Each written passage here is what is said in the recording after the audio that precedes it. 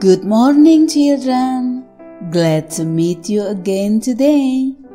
Before we start our activities, let us start the day with a meditation with God's Word this morning, taken from Journey to God's Promised Land book, written by Pastor Marolop Sagala. Our topic for today is He is the only God. Before we proceed, shall we start with a prayer? Thank you, Lord, for the new day. Now we are ready to listen to your words. May your Holy Spirit be within us. Thank you, Lord. Amen. Our memory verse for today is from Exodus chapter 20, verse 3. It says, "You shall have no other gods before me." When God introduced himself by saying, "I'm God, your God," it means only I'm God who is your God. He was the only God for his people, the Israelites. The word "I" means the only one true God for the Israelites, no other gods. That's why, after God introduced himself, he said, "Do not worship any other gods." This is the statement of the First Commandment spoken by God on the Mount Sinai to Moses and to his people.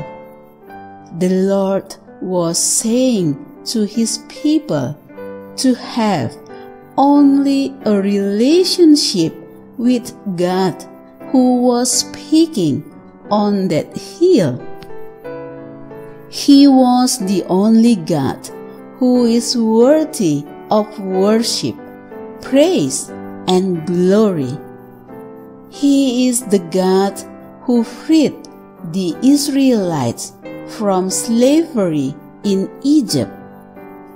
God wants his people to have a special relationship with him, which is a love relationship. The words of God on the Mount Sinai were a statement of affirmation to the Israelites that he was the only God, not what the gods they knew while in Egypt.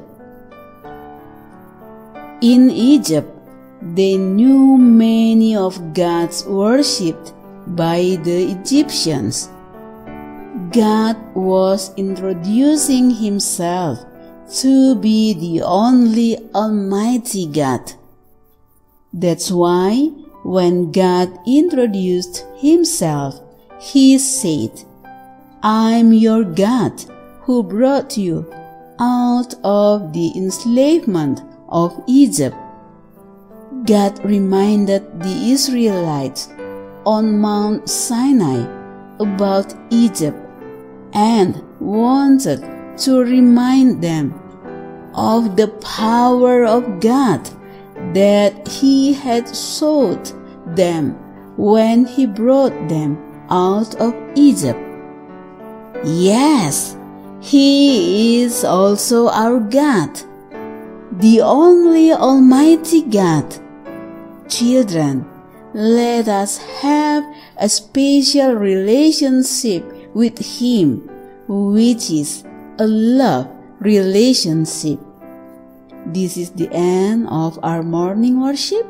May God bless us today. Amen.